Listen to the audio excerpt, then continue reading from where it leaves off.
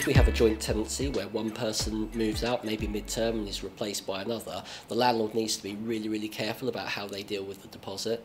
We've seen scenarios of where the landlord has just left the tenants to sort it out between themselves, not issued any prescribed information, not ended the tenancy, not drawn up a new tenancy agreement, not reprotected the deposit, and it's become a real mess. So landlords, the first tip really is manage that transaction, know who's going in, know who's going out, handle that money and make sure that it gets reunited to the right place.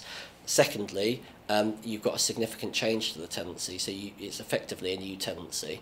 You might do it by amending the old one, but you should reprotect the deposit and you should notify your tenancy deposit protection scheme.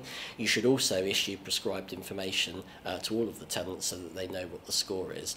But moreover, the chances are you're not going to be drawing up a new inventory for that amended tenancy, so you need to make sure that the incoming tenant is accepting the liability as per the original inventory. So amending the tenancy, putting a clause into that effect, but also showing the new tenant the inventory so that they know what they're signing themselves up for.